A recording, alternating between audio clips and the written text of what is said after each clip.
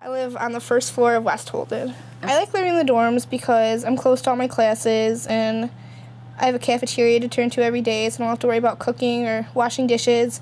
I also like living right by all my friends and having classmates living literally like 20 seconds away from me. I don't like living in the dorms because they're way too cramped and you don't have any privacy. You don't really have freedom because you have an RA like looking over you all the time, and it's really expensive too. Next year I'm living in Campus Village.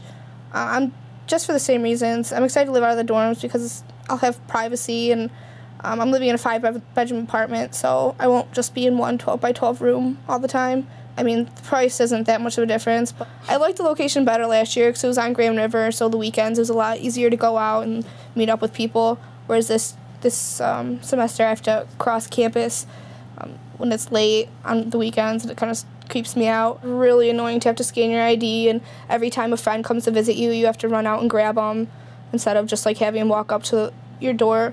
I mean, I guess I'll have to do that next year in an apartment too, but I'll be able to just buzz them in instead of having to run out every time and then having to check in friends if they spend the night. It gets really annoying, and I mean, I'm going to be 20 years old. It's kind of like I feel like I still have my parents like checking in my friends. Like it gets annoying.